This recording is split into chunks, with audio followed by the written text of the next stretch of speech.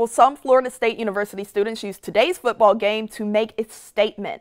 The Black Student Union held a blackout march to the game. BSU students say that they felt the need to speak out following racist acts on campus.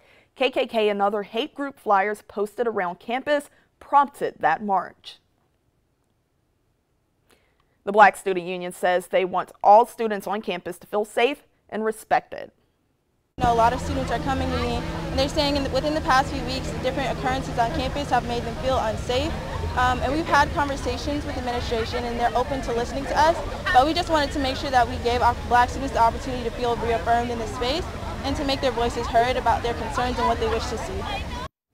FSU says the people responsible for the flyers around campus weren't connected to the university and posted them as a prank.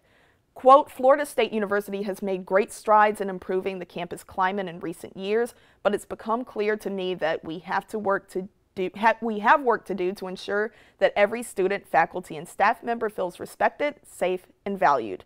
There have been a few incidents this fall that are antithetical to the values that Florida State holds dear. I abhor racism and discrimination, and it has no place. Now, that was a statement from newly minted President McCullough. President McCullough says that the university has taken steps, including a meeting with Black student leaders, hosting campus listening sessions, and plans to review findings and recommendations made by the Anti-Racism, Equity, and Inclusion Task Force.